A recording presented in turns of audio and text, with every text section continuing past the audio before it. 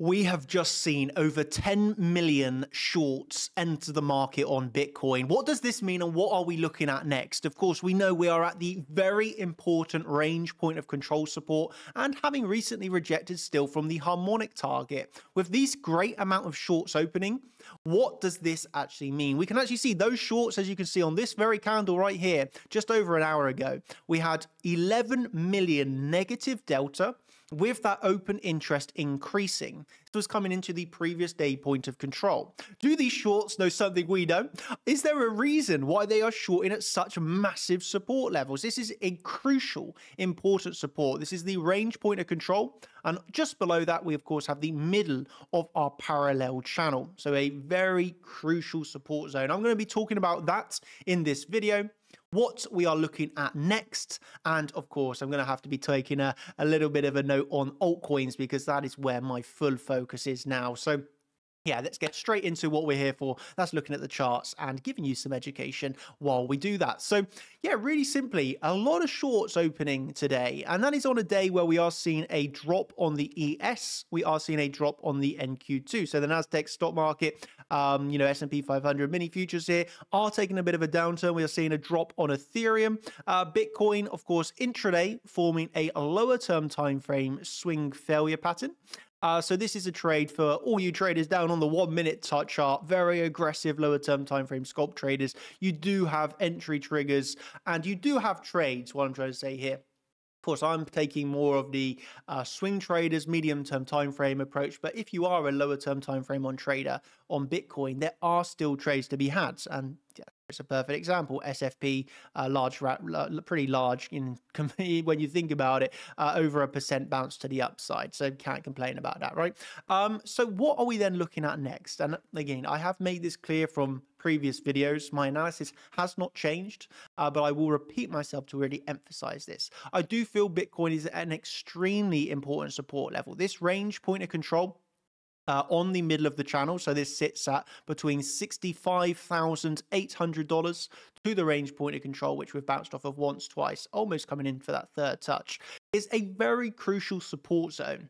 The reason why is because if we are to lose this and flip it into support, we can actually see a very quick accelerated move to the downside on Bitcoin. And so if the bulls want to keep up pressure, of course, we've got monthly close happening tomorrow.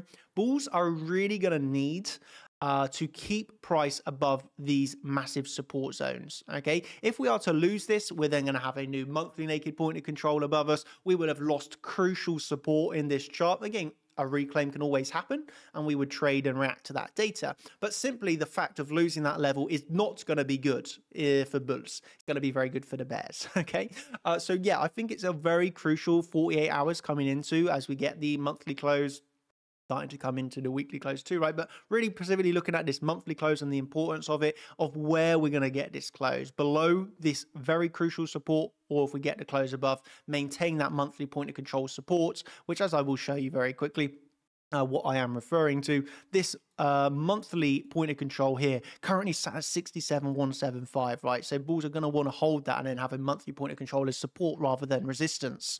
So for me, I think it's coming up to a very important tie. Bitcoin, yes, is offering some very low term time frame trades, but for us swing traders, there's not too much going on. And while there's not really too much going on, right, for the past few days, we've just been chopping around here. There is a definite, for me anyway, a focus on altcoins. As you can see here, I have altcoins charted out that I've never heard of. I've been doing a live stream every single day this week. So every day this week, I've been doing live streams for the champion members where we've been looking into altcoins. I've lined up some new alts that I've, again, Spell Coin, MBO coin, STG coin, right? One Cat coin. Some of these are like the meme coins, AI coins, but we're just going for that volatility. We're going for basically bringing it to a new era, no longer so focused on like the Tezoses and the Algos and the dots, and more focused on some of these coins that are truly getting volatility, that are in strong uptrends. So we'll get STG today up 55%. So I'm starting to do that, shift of focus, evolution. And at the same time, of course, I have now started my live trading series. This is a live trading series in a swing traders style. So I'll be having my limit orders placed, waiting for those trades, once those trades have activated, as one did today on Pepe, where I had my limit order from Sunday on the live stream that I done on Sunday. That entry hit today. And then naturally today, during my live stream for the champions, we went in, we reviewed that trade where we're looking for take profit one. I actually ended up taking take profit one during the stream, locking in profits, explaining where my invalidations are, the compound. So if you want to actually see this from like a swing trader's perspective on crypto, trading altcoins, trading Bitcoin, lining up the limit orders, you want to see the position sizes, you want to see how I manage those trades. That is what we are doing now for the champions, my style of live trading from a swing trader's perspective on cryptocurrency. I think you're going to learn a lot from this. And so far, we've hit our first trade, we've won our first trade, and we've got all of these new altcoins, which I traded over the past 24 hours. Sorry, charted over the past 24 hours, lined up all of these with setups and alerts ready for that next entry trigger. So if you're interested in alts, this is the place to be right now.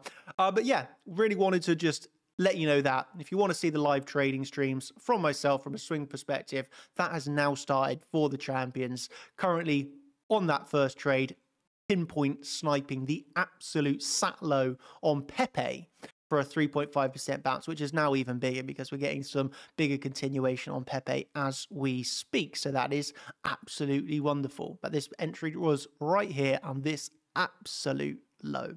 But yeah, we've obviously took profit one and have the invalidation set. For Bitcoin, bringing it back to Bitcoin, I think it requires a lot of patience right now. We're in a little bit of a position where we have crucial support below us. Of course, if we lose that massive support, it doesn't mean we're going to go straight to $50,000. We still have the harmonic target of C and D into the CC around 64K, right? We still have the psychological level down here off of point C of the harmonic, and of course the monthly just above that. So as with anything, we have to trade the charts, understand massive context building here, which is range point of control mid of the channel. While that holds, yes, we can absolutely look towards all-time highs because this is a big support, and while we're above and holding that support, we can look for higher, right?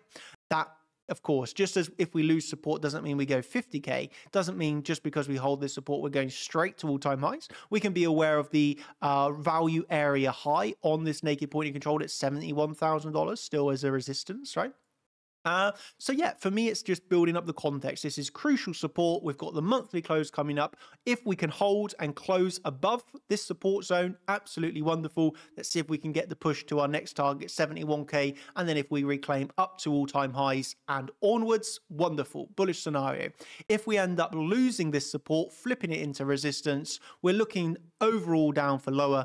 We can be aware, first of all, of that harmonic target. If you want to see how I am trading that with my position size, with my limit orders preset, how I'm going to be absolutely trading this in the time, right? You can get all of that via the new swing trading series that I'm doing on the exchange, real capital, real trades, and very transparent, showing you every single order that I will be making. So yeah, that's now started over via chartchampions.com if you want to get involved on that.